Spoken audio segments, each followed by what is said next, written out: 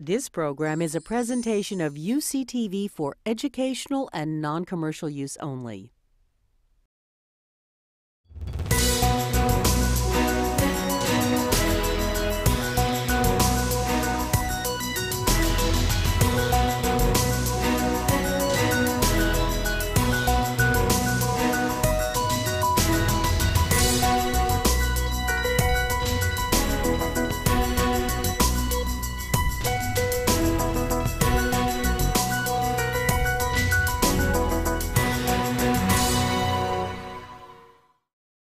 Professor Küng is the author or co-author of several dozen books, many of which have been translated into several European and non-European languages. Among his leading publications are Does God Exist?, Why I Am Still a Christian, Christianity and World Religions, Global Responsibility in Search of a New World Ethic, which inspired the Declaration toward a Global Ethic that was endorsed by the World Parliament of Religions in 1993. Professor Küng has also published substantive works on Judaism and Islam in recent years. And in addition to an English translation of his second volume of memoirs published this last summer, his most recent book is on science and religion, and it's entitled The Beginning of All Things. Our second panelist, Mark Juergensmeyer, is director of the Ofalea Center for Global and International Studies and a member of the UCSB Sociology Department. He's published about 20 books, including A New Cold War on Religious Nationalism, Terror in the Mind of God, The Global Rise of Religious Violence, which was fortuitously published in a revised edition just before 9/11. And as a consequence of that, he has appeared on many of the national and international media as an expert on the terrorism phenomena. Most recently, he's published Global Religion, Religious Challenges to the Secular State. His Stafford Little lectures that he delivered at Princeton University will be published as a book under the title God at War.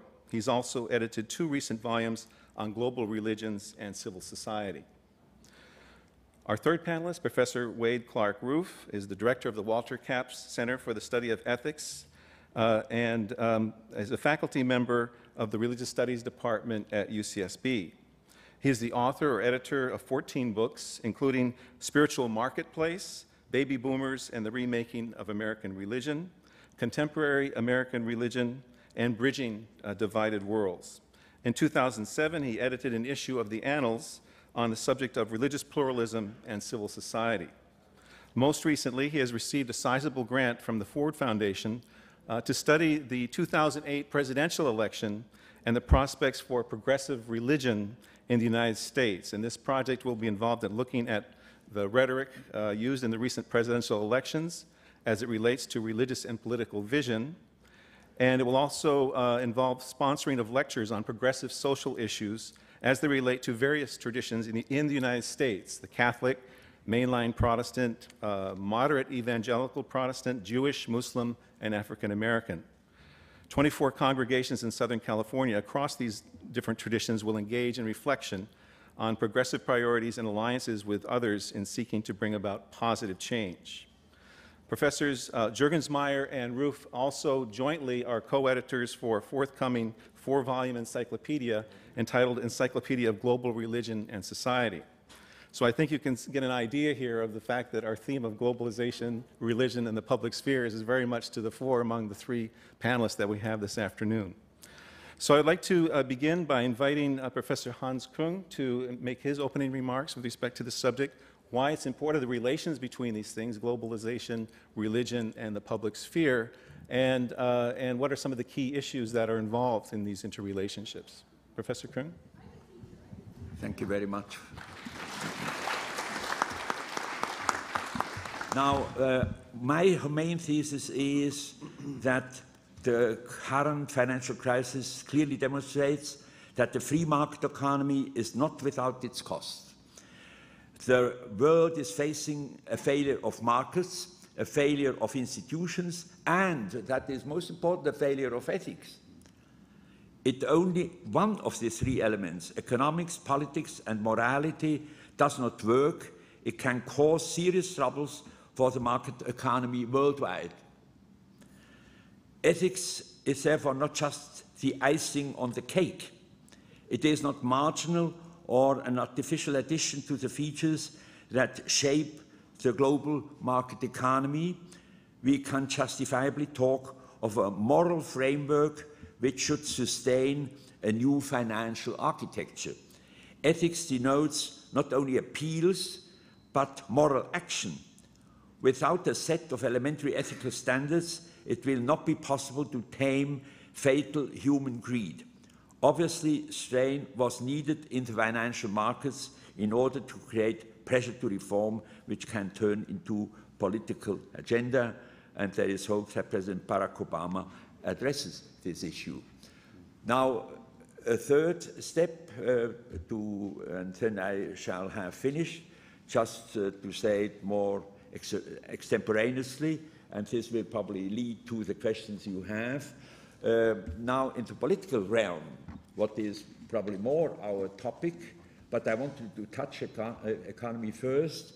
I see the problem that we have practically two extreme positions in the world, especially in Europe, but you have it here in the sense in a different way, which I think are not good positions, and which we have to find again here a middle way. In this way I am Aristotelian, to find the middle way between two vices. The first is what I would call the model of French laïcité. French laïcité, I made my doctorate in Paris, and I have a great admiration of France and French culture, but I think they did not digest very well the results, the positive results of the French Revolution, and they are still, in a way, this kind of French laicists, there are others, who won't practically ignore religion at all. So you have then the fact that a whole generation of youngsters is, you say, educated or educated without any knowledge of ethics and religion. And you have not to be surprised that they have so many problems in the banlieue de Paris and elsewhere. I do not want to go into the detail. I don't think that a purely secularist solution of model is the solution for our time. That's one extreme. Of course, you have another extreme, and as a matter of fact, the other extreme helps the French laicists to come up again. And that is, I am sorry to say that, is Roman Catholic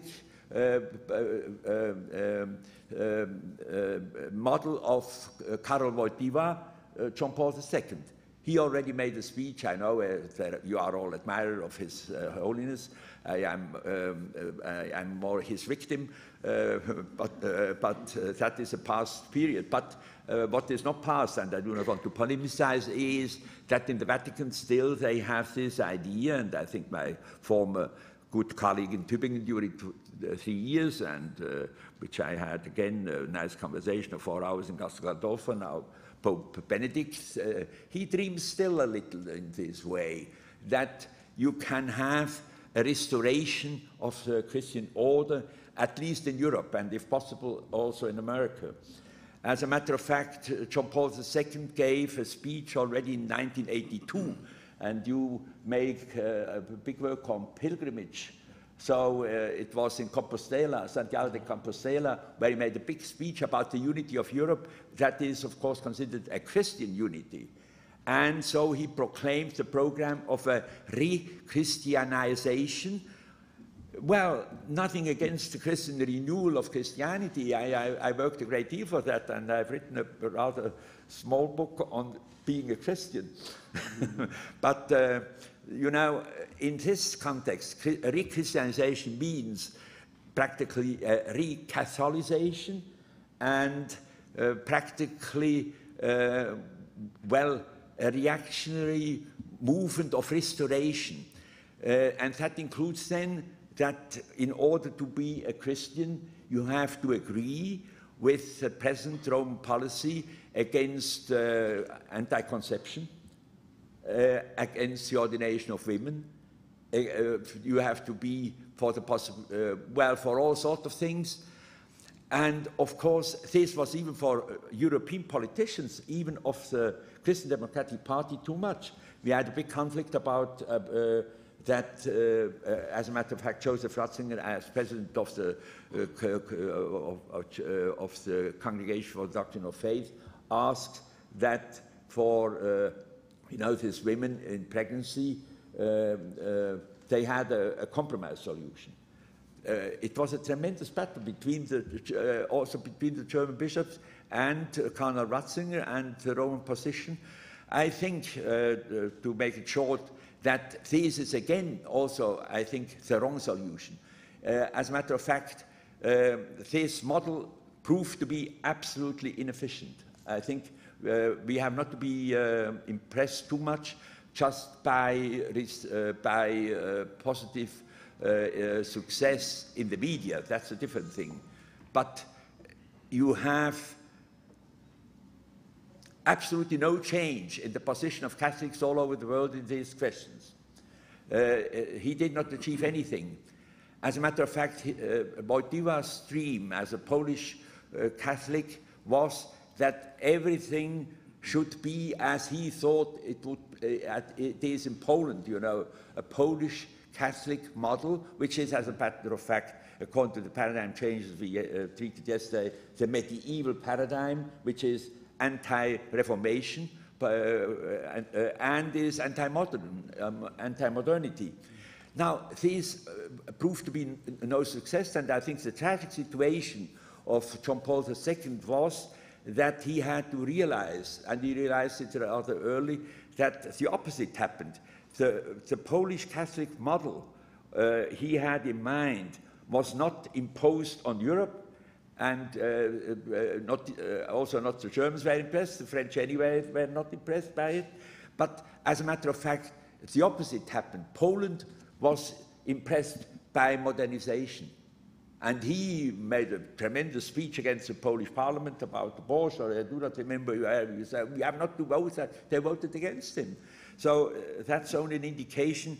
This is a failure. And of course, Protestants felt alienated. And I think the recent document of the Congregation of the Doctrine for Faith, which again denies against the intention of the Second Vatican Council that the Protestant churches are real churches, is on this line. And I think all this is counterproductive and will, of course, not be accepted. Protestants are alienated. The Jews are alienated. I talked to Jews in Poland, there was not a very happy comment on the situation of Jews in Poland. And I think, especially, of course, now the French secularists were offended. And we had a big debate in the European Parliament whether you are allowed to use the word of God in the preamble.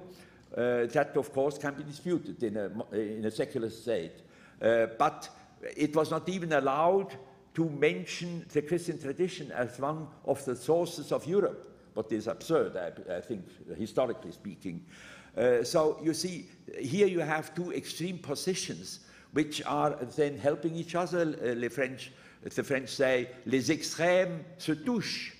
And they, I think at the time of John the 23rd, who was the greatest pope of the 20th century, according to my vision, we would not have had this kind of discussion. Now we have it again, because restoration, of course, is then a revival of this French,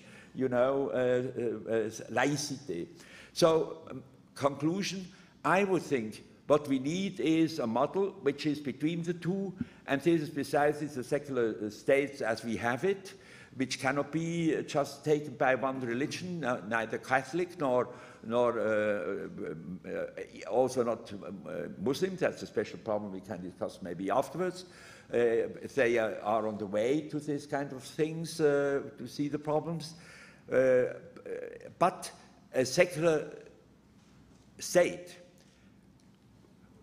which needs an ethical foundation, I think This has not to be an ethical system. I spoke about it yesterday, but certain ethical standards, modern democracy are just a presuppose.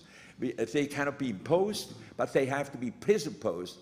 If you do not have, and I had a discussion with Henry Kissinger about that, if the state has an other kind of morality, as he presented in a big volume on diplomacy, as the individual citizen, then of course the statesman can do everything he wants, and he has done everything he wanted to have, you know, without being much concerned about ethics.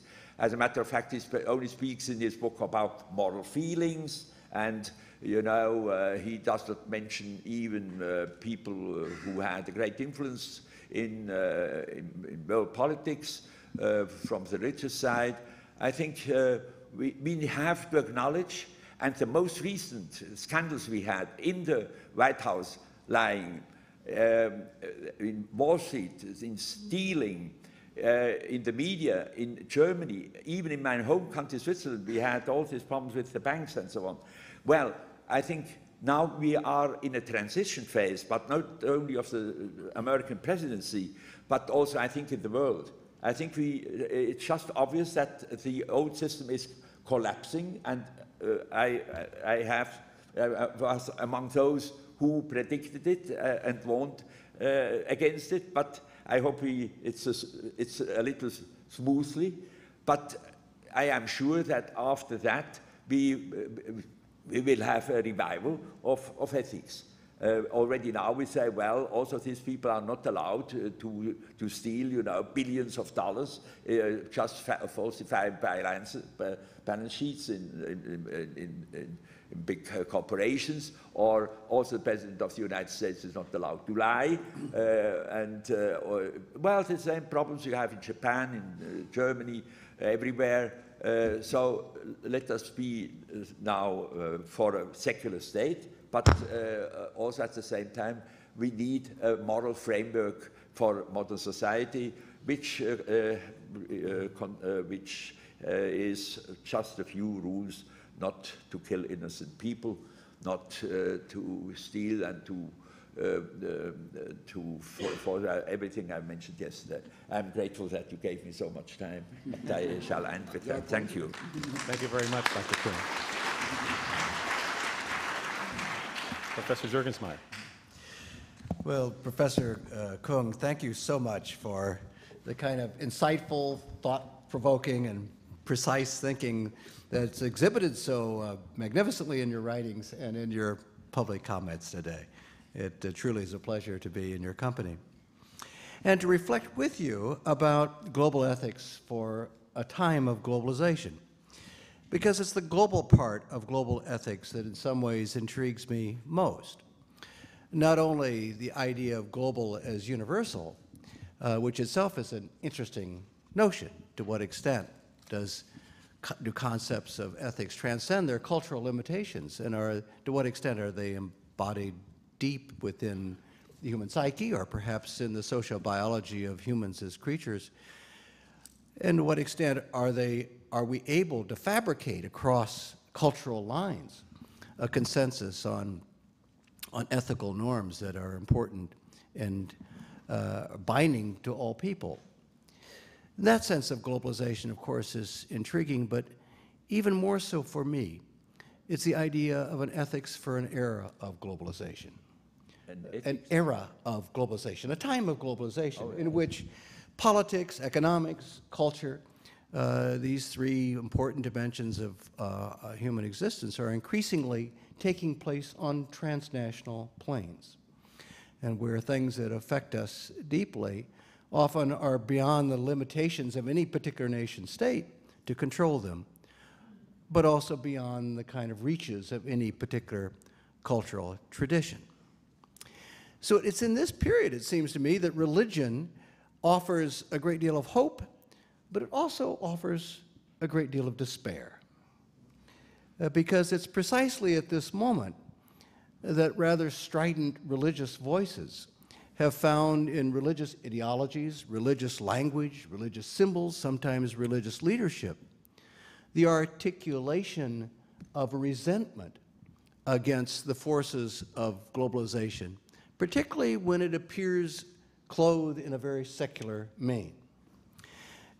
Because it seems to me that the rise of radical religion of the last 15, 20 years that so perplexes many of us and confounds American foreign policy is not simply a religious matter. Because after all, these are not religious groups that are trying to force their beliefs on other people, but rather almost uniformly, at least in the interviews that I've engaged in, the reading that I've done, almost uniformly are thought of by the proponents of these movements as defensive, of trying to protect their cultural integrity in a world that they see that is trying to unravel what is distinctive about human identity, human culture, and human dignity. Now, this is an extraordinary thing because it seems to me that the critique of religious activism of the contemporary period really hits at something that is experienced almost universally among all of us. And that is the kind of mind-numbing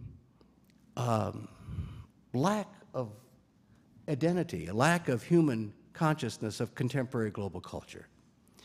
To go from one franchise outlet to the other, to move from one part of the world with the same ubiquitous cultural symbols, to move in an area where the same distributive networks of merchandise and services seem to have captured the whole of the planet, are all symptoms to us of the kind of McDonaldization of the world, and also the McDonaldization of the human potential, where we feel like we are simply consumer objects. We feel like we are simply units in vast and enormous global cogs. And all of us feel that.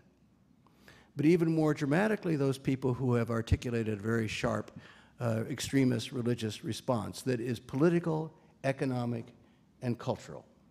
It's political in that it sees the globalization of politics as a way that oppresses them. This is certainly a driving force in the Middle East, and so many people who have taken a radical jihadi position, seeing their own cultures controlled politically by the hegemon of American power. Economically, surely, it impacts especially people who feel somehow left out of the beneficial aspects of globalization, meant to be simply workers in factories and consumer pawns in a vast global economic network.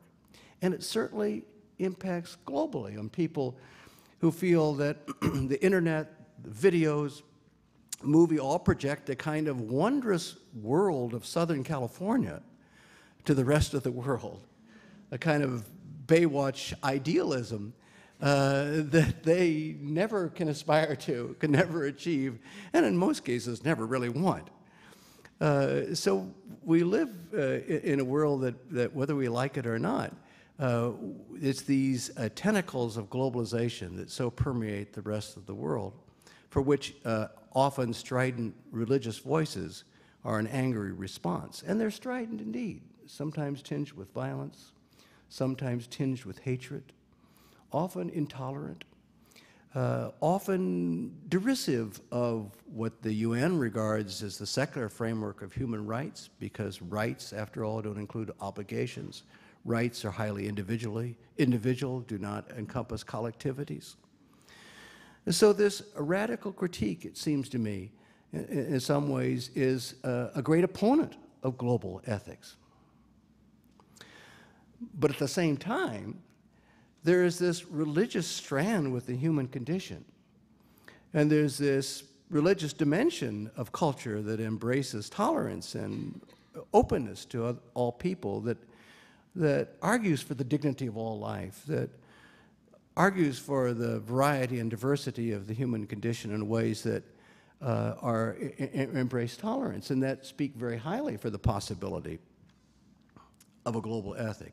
In global studies, it's very popular to talk about cosmopolitanism, this new cosmopolitan world where we are all citizens of one culture on the planet. And surely this cosmopolitan culture of global civil society has a moral and spiritual dimension to which religious traditions can be powerful contributors.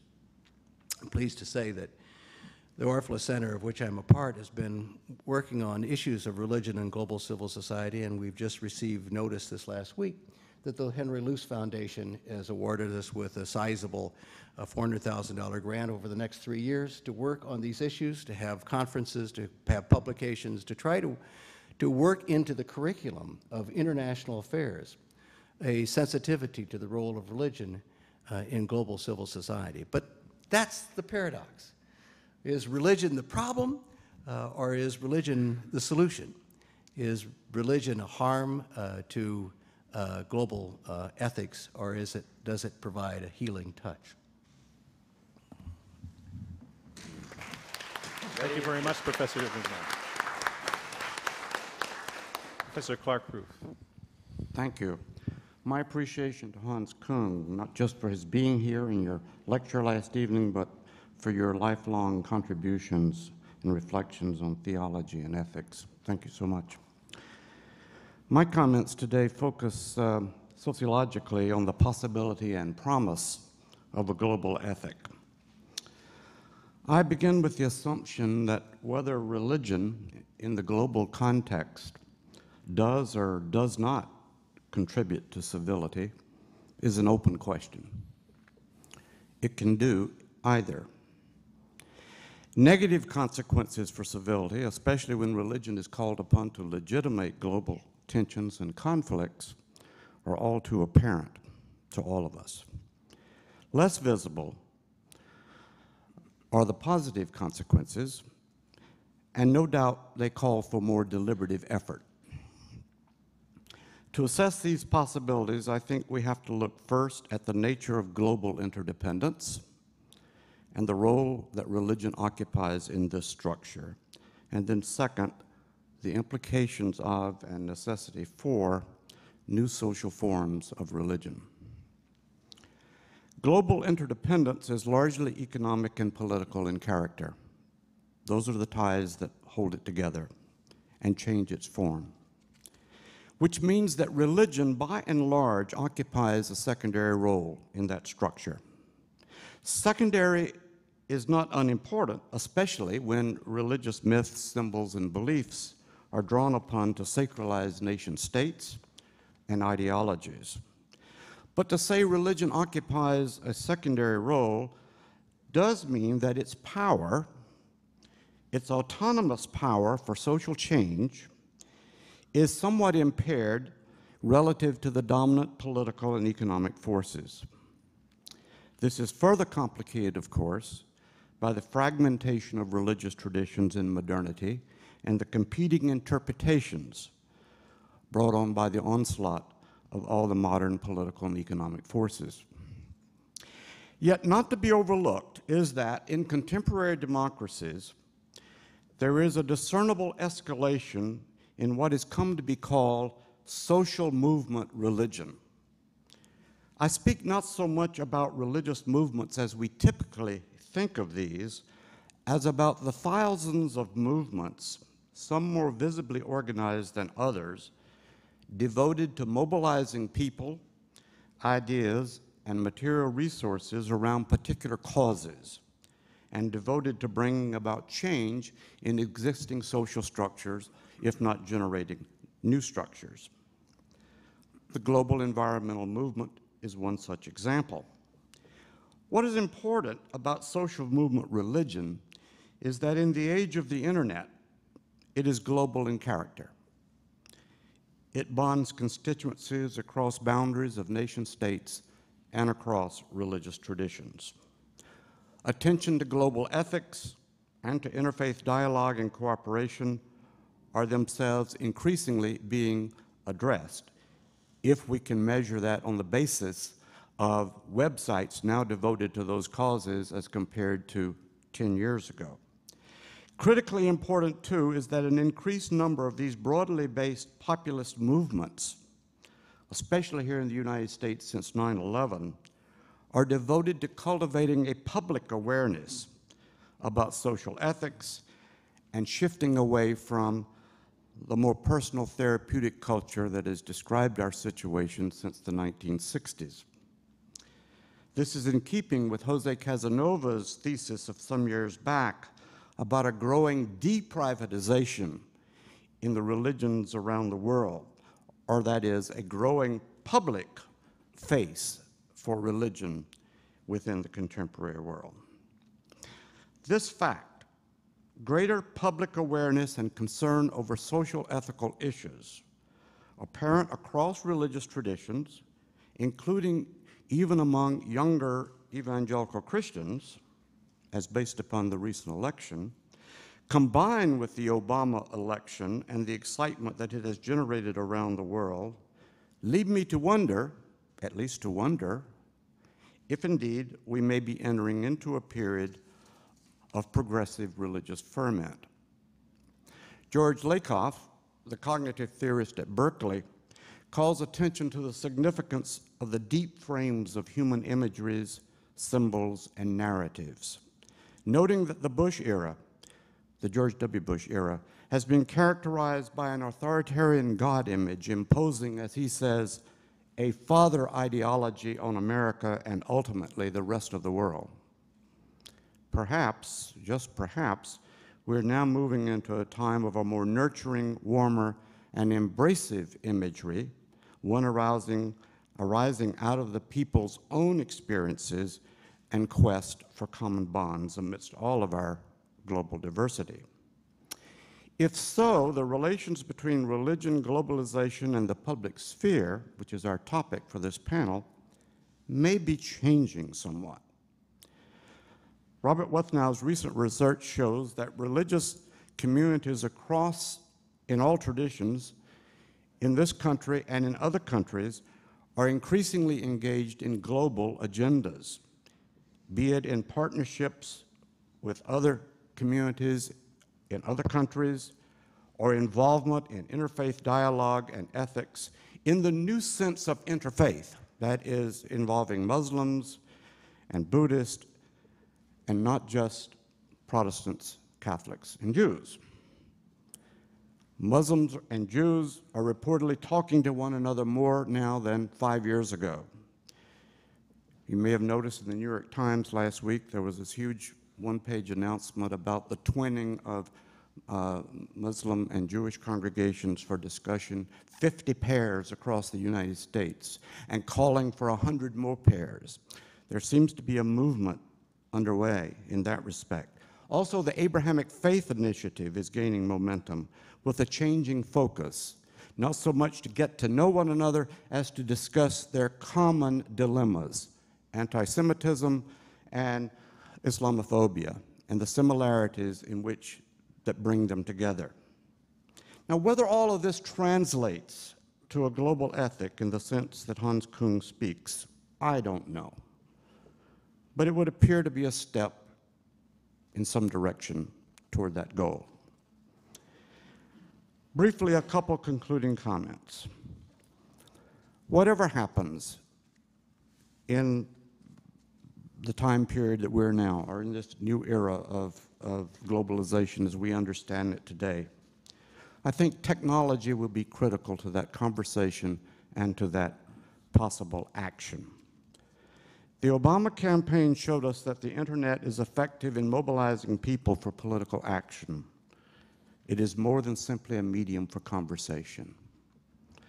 The internet now joins mass mailings and political action committees as a tool to bring about social and political change. Its possibilities for ethical movements remain to be fully tapped. Institutionally, I think we have to think about how we devise new forms. First, we need mediating institutions. There are many examples of mediating institutions, but one very important in the global context is the one that was developed close by in Los Angeles, the Code of Ethics established in 1999 between the Muslim and Jewish communities. This agreement fosters dialogue on many issues, but more than just dialogue. One aspect that this institution was able to create was an agreement between the two communities, the Muslim and the Jewish communities, that whenever there was an outbreak of conflict in the Middle East, and in particular between the Israelis and the Palestinians, that before either of these communities in Los Angeles would issue a statement, they would seek to study and dialogue about what had happened and issue a joint statement. Now, this covenant has not always withstood the pressures of the groups offering their own statements, but in more instances than not, joint statements have been issued when there have been critical conditions elsewhere in the world, and particularly in the Middle East. As mediating structures, such structures illustrate the point that global populations are interconnected, that actions in one place can have repercussions elsewhere, and that local responses anywhere must be carefully considered, and people's perceptions and fears not become the basis on which responses follow. It illustrates something further very fundamental as well. For religion to have an effective presence in adjudicating global disputes, it must accept the basic institutional terms of modernity, that is, submit to rational analysis and respond not simply on the basis of emotion. Second, and finally, we need stronger implementing institutions. In democratic societies, religion is a matter of voluntary choice. Commitment arises from the people, bottom up, not top down. It must be galvanized and mobilized into action. Implementation of this sort is more likely if religious constituencies work together, create alliances and partnerships, strategize in relation to political realities, also work with non-religious groups on behalf of common values. Maybe what is needed is for religious groups to strip themselves of much of their historic religious rhetoric and substitute in its place the cries of humanity for a better and safer world. Thank you.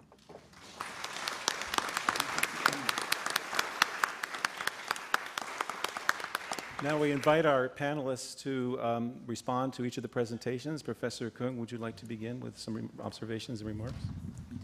Yes, with great pleasure, because I think we heard very rich contributions. And I must just confess that I need a certain time to digest all what you said, because you mentioned very many interesting aspects, and I think I found everything most stimulating, and what is even more important, I find nothing to what I would have to object. Because I think we have common lines and common questions. First, just to say a word about Mark Juergensmeyer's position. I think we probably agree that religion is, at the same time, as you say, a part of the problem and a part of the solution. And that has to do with the fact that religion is a human phenomenon. And everything what is a human phenomenon has two sides.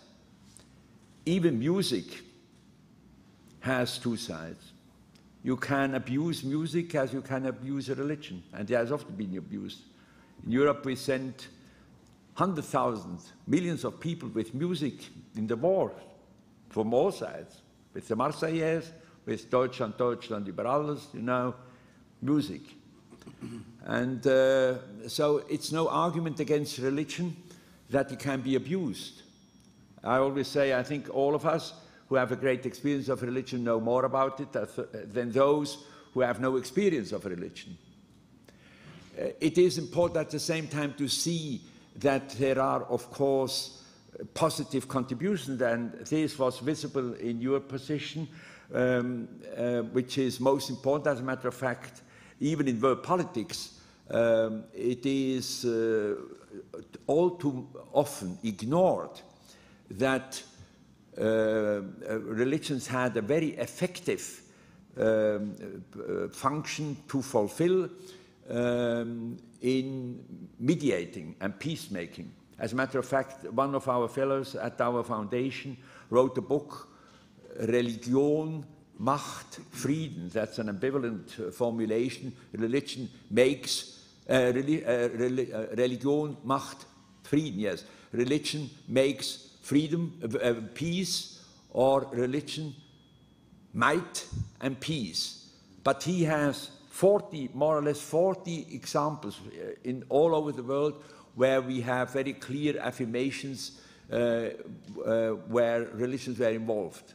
I would just mention one example which was for me most revelatory, and the analysis among 40 others. For me personally was the abolition of apartheid. I think a major experience. I was down there giving lectures in all the big cities, and I remember that an ambassador, after my talk in Cape Town, told me, "You are an optimist, and you will fail. You will see they will never abolish apartheid." This was in the time of W. Botha, at the end of the apartheid period. They will never abolish apartheid without a bloodshed. And they can even use the atomic bomb if necessary. I said, well, maybe you are right, but I don't think so. And he was not right. Why? Well, because we had an internet of people, I think probably are a good friend of you too. I think who will, the person who will give the next Global Ethics lecture in Tübingen is Desmond Tutu, the Archbishop, Desmond Tutu. Dr. Byers Nodé was the president of the National Council of Churches. My friend from who was with me at the council, the Archbishop of Durban, Hurley, and a whole network, and they were able to have this transformation of an apartheid society into a civil society with great certainly deficiencies, nevertheless, without the bloodshed. And they introduced, for instance, the Truth Commission. You know, that was also a very original religious initiative. So I think it would be good to have this book translated also into English, because diplomats, they don't know about all these things. Politicians, I mean statesmen, I have often to do with statesmen, they do not know these things. So I agree perfectly that what we know anyway, that is a little boring for me. You know, I know all the vices of the Catholic Church better than anybody else. I studied it and I suffered them under them. So it's not very... what is interesting and stimulating are the positive aspects you were mentioning. And I think here I come to Clark Roof's remarks, which I also agreed with everything. I think I would just like to reflect a little. I had no time. All your very interesting suggestions. As a matter of fact, about the internet. What I think it just came to my mind that, of course, the internet and these religious social movements, they are, to a certain extent, of course, and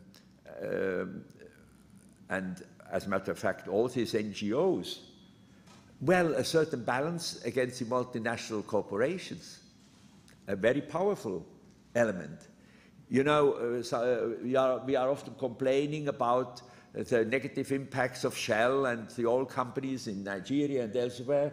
Well, they were able, for instance, just by, and this possibility will increase by the internet, to activate a worldwide opposition to oil drilling down there in Nigeria, and Shell had to correct its policy, especially the social consequences. So I think all this is basically positive.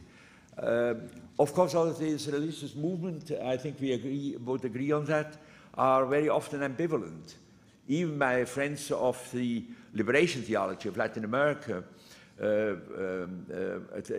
I'm a great friend and admirer of Gustavo Gutierrez, I must say, and also of Leonardo Boff, and I know most of them. As a matter of fact, I was in San Salvador, exactly the residence where they were killed, these Jesuits, you know, which is now again on the judiciary. But I warned them always about two things. First, about the problems of the church structures. They said, my problems I have with papal infallibility are past.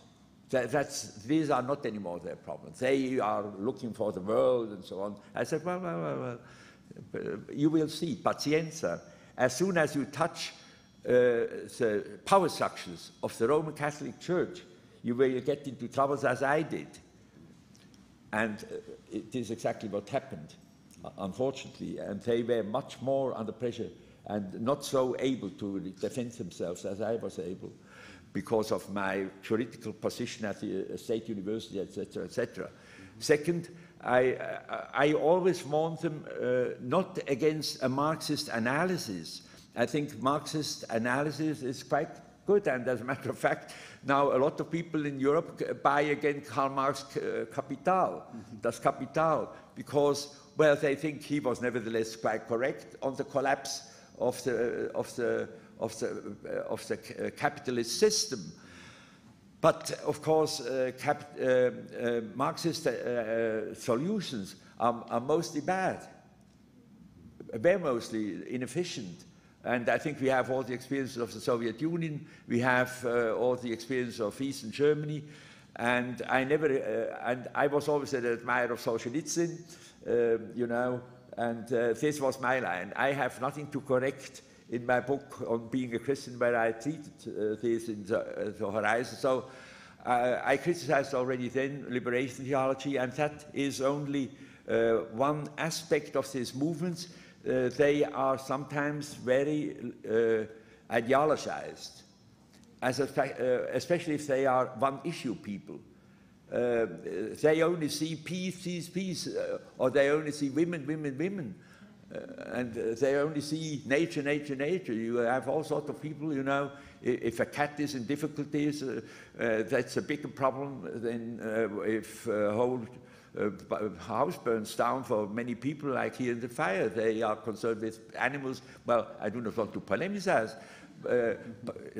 I only speak against this unilateralism, you can call it in an ideological way, just to see only one thing and nothing else.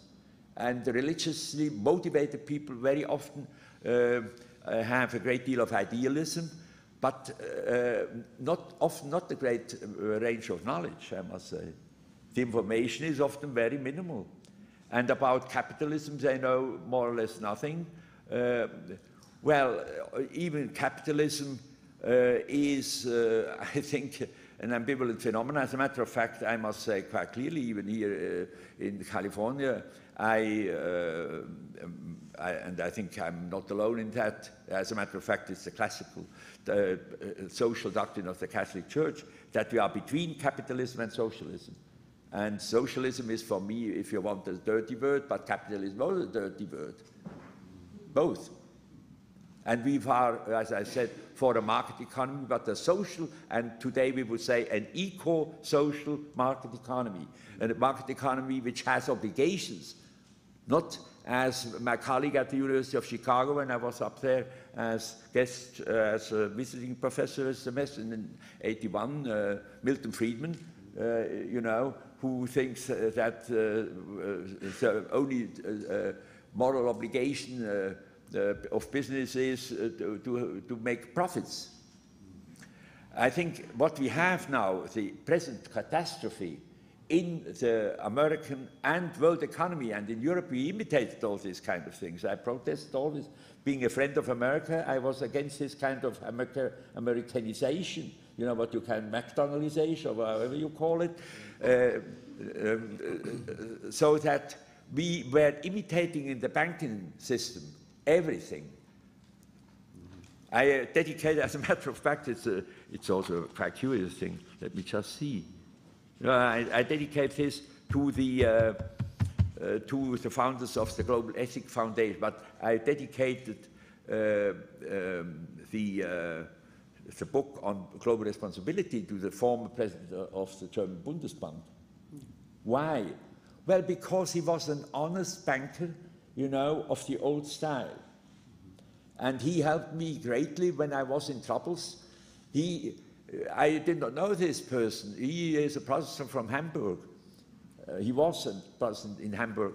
And when I was then without any means, after this compromise we had, when I lost my ecclesiastical approval of my teaching on 18th of December, 79, and then we found a compromise in 80.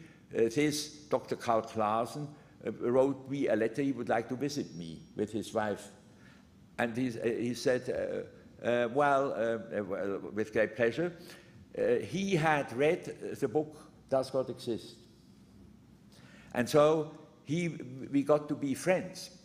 And he supported me to get funds and so on, what I needed, as you did, with the Luz Foundation. And so you see, this kind of banker is different of what we got afterwards all over the world. Even, I must say, like the Swiss Bank Corporation before, now it's called, you know, you have it everywhere with this signs here. We had a different kind of character in the banks.